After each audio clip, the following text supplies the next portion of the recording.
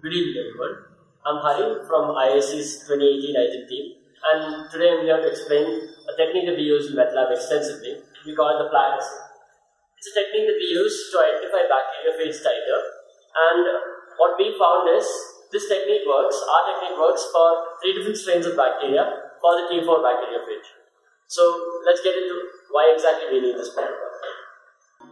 When you acquire a bacteriophage sample, it isn't always known how virulent the viruses are in your solution. So you need an assay to figure out exactly how many active virus particles there are in your bacteriophage sample. For that we have the Plaque Assay. We also found in our experience you need to do this assay periodically, say in 2 to 3 months time for your solution, as due to a variety of reasons involving natural degradation, the titers of your bacteriophages tend to reduce over time, even if stored in safe conditions. What we're presenting here is a protocol that we use to do the Plaque Assay. And for this, what we need is a bacterial strain of your choice. Whichever bacterial strain you use with your viruses, you need that. You need a primary inoculum of it, prepared overnight from the streak plate. And you need a secondary inoculum that was made using, say, a 1% solution of that. That's what we use. And lower to 0.6 OD, which it should achieve in around 1–1.5 hours. So that is the final bacterial sample that you'll be using. Next, you need LB agar plates. Depending on how many serial dilutions you use, you need that many LB agar plates. You need top agar. The preparation of this is identical to how you prepare normal agar, but you need to use only 0.7% of your agar, as opposed to the normal percentage that you use to prepare agar plates. You need your bacteriophage, or whichever bacteriophage you have, and whichever one you need to check the titer of. What we use was bacteriophage T4 in all our samples. I'll give you a quick outline of the procedure that we use to perform the Plaque Assay.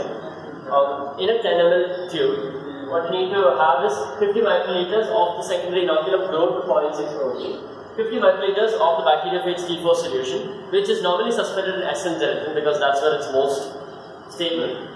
And we need to add 2.15 ml of 0.7% top agar. We recommend heating the top agar to about 45 to 50 degrees Celsius prior to performing the experiment, because at lower temperatures it simply solidifies and you won't be able to spread it evenly on your plate.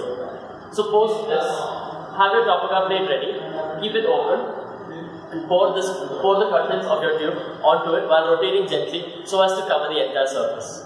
Now I'll pass it on to my lab mate Devu so that he can explain further on how the protocol is actually done in here. Thank you. Hello, I am Devu. Previously Hari explained the protocol of Plaque Assay. Now I will show you how to do it. First I will explain the serial dilution. In our experiment, we did 10 serial dilution, and each time we did it 10 times. 10 times less the previous concentration. So this is our concentrated bacteriophage T4. We take 1 ml of this and put into a FN drop, and then to dilute it, we will add 900 ml of essence gelatin and 100 ml of that previous bacteriophage. So now I am taking 100 ml of this thing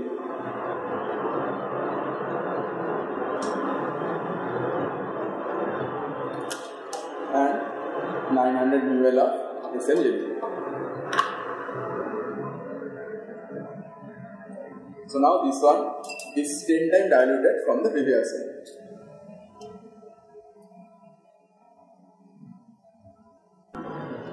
Now we have bacteria here, E. coli strain, and we made all the 10 serial dilution. As Hari explained, now we will add 50 ml of bacteriophage in this 10 ml tube and 50 ml of bacteria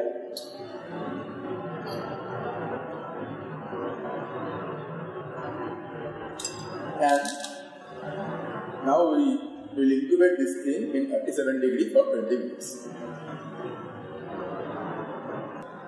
After 20 minutes of incubation, we have to plate this thing with 0.7% top agar in this LB plate. This is our top agar. Now we have to add 2.15 ml of top agar in this cube.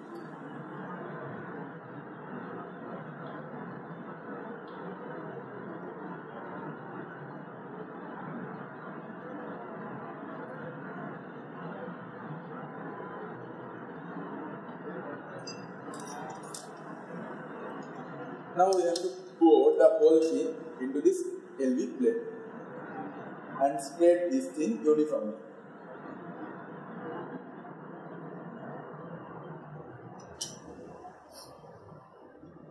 Now we have to wait for 2-3 minutes to freeze that copper guard.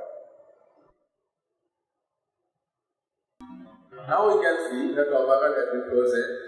So we have to keep this thing upside down inside the incubator for 18 hours. After 18 hours, the plaques will appear.